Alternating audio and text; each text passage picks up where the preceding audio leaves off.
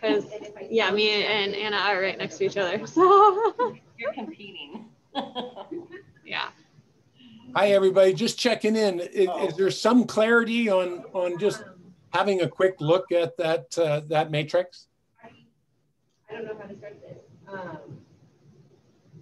think so. Okay. Have some fun. Just enjoy the process. You know, just sort of have some fun on where it works for you. Okay. Thank you.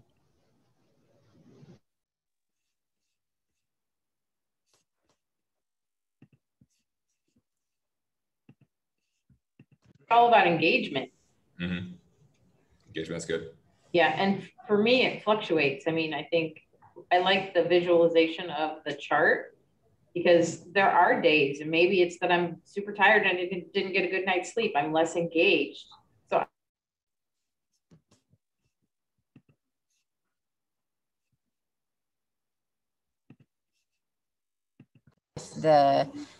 if you're experiencing burnout, or if the company that you work for, hi Ryan, is able to give you the tools and the resources that you need. And if you're not given that support, sometimes that also affects your performance. Oh yeah, no, absolutely. And as we were saying,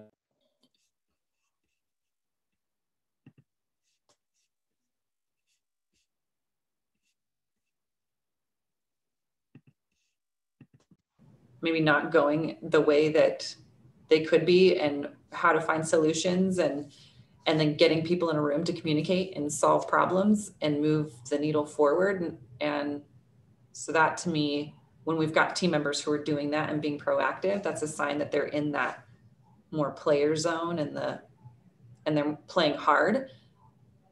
But then when you've got, I mean, you were just pointing it out a second ago, you've got the team members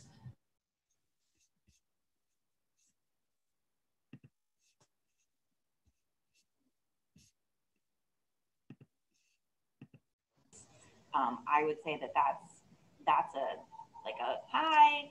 Hi, Ryan. Hi, guys. A 3 playing fan. Right. Like you're showing up, but you just don't. Water. Yeah. You know, Ryan, like you had said, turn your have tos into want tos. I think somebody on the low fan player spectrum would have more have tos, and somebody on the higher spectrum would have more want tos. Love it. Where love that connection. I'm in this, and then somebody on the x-axis there. I think education would go a long ways between playing soft and playing hard. I found in situations where I have not given it my all is because I don't feel confident in knowing the process, or I think about selling insurance before I worked here. Nobody trained me on how to do it. They just said, okay, go do it. And so I was so scared of failing that I wouldn't push myself further because there was so much I didn't know. It's good. Kelsey, what would you agree with that? I would, yeah. Mark, when we came into the breakout room, was asking what does a 3-8 look like? So a fan, but someone who works really hard. Cool. I know you said not to make it personal, but the example that I have was very personal. I was a leader in a hotel, and in a culture that was very much blame focused. For me, my experience in hotels is you get the score, and if the score isn't what you wanted, whose fault is it? Right? That's the conversation. Yeah. So there's always pointing fingers. Mm-hmm. And, it always makes me think, my grandfather always used to say, you point your finger at me, but there's 3 fingers pointing back at you. Right. So but people forget to take ownership of the whole thing. Right. So for me, an 8 is you show up and you try and you try and you try, and you want to do the best that you can, and you work really hard. But the three part of it is you don't have the resources, the culture's not there. So you don't really want to show up and invest Yes. and get blamed for it Yeah. and fail. You know, like I read a book called Adaptation. It's by Tim Harford, who's an economist, and it's all about all of these big companies that failed and learned from their failure and then grew, which is a great mindset to have, right? But if you're not in that culture, it's very hard to progress above a 3. It's really good. So one more minute, you guys, and bring some of this back to the big group, okay? Thanks, So, Ryan. yeah, it's really good. I'll be right back.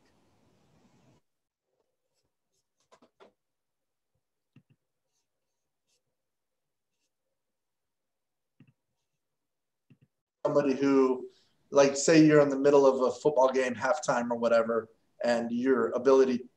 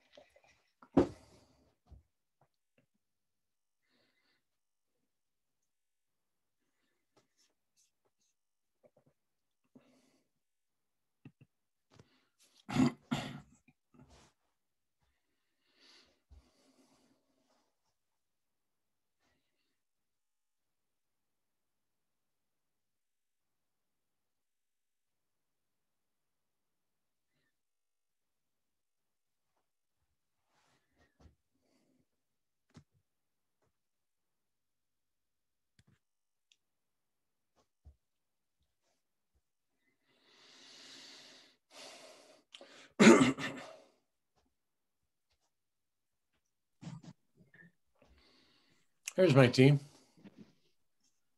Awesome. Just waiting for everybody to come back. There we go. Good, good. So just a quick report in. Kelsey. Yes. Give us just a thought that you had. You guys were talking, you talked a little bit about your experience in hotels. Just give us that idea. Yeah, so Mark asked, what does a 3-8 look like? Where it's a 3 for the fan, but an 8 for the working hard. And for me, I particularly related to it where if you work, as I did, in a hotel setting, where the whole goal is to get that 10 and get that score, the culture of a hotel is naturally, if you don't get the 10, what went wrong, how did it go wrong, and who did it, who's taking ownership for it. So it's very much a culture of blame, no matter what. And so, you know, like I'd show up to work every day and work really, really hard and try and get everything that I needed to get done and inspire the team and, you know, get us that 10.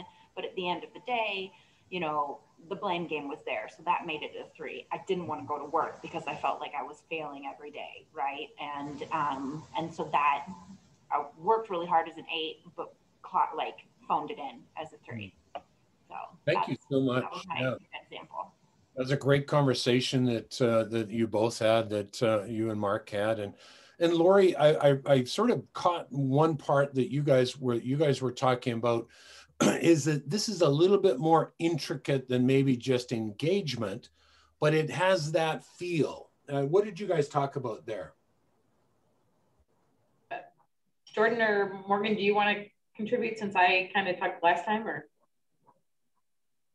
I'll go. Sure. It doesn't matter. I can jump in. Go for it. So one of the things we kind of discussed is the different times that you might be at a different level in terms of okay, well, maybe you don't know as much about this specific situation at this time. Maybe you are going to play it a little bit softer because you're more of absorbing the information, and other people with more experiences can bring about more movement towards the goal or something like that.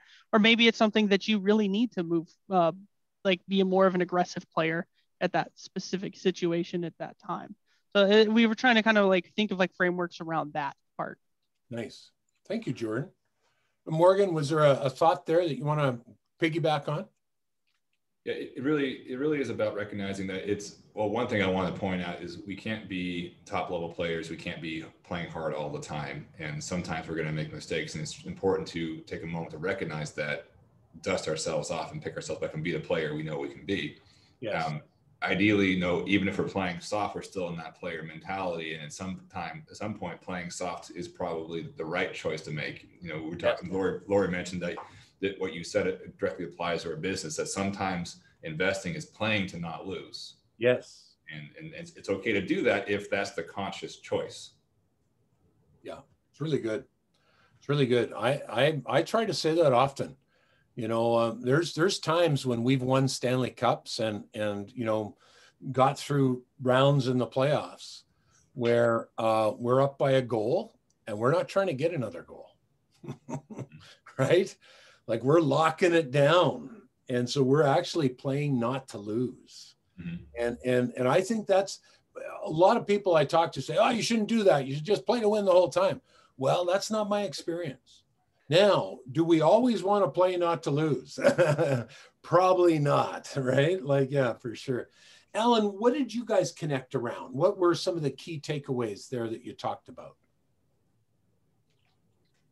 We talked about, for the most part, everyone had been either at one end of the spectrum or the other. Wow. And it depended a lot on, as roles changed in the place where we were working, how you start off with one feeling about how things are going, and as time progresses, things changed, and your attitude basically changed, and you became a different kind of player. It's really good. Thank you for that.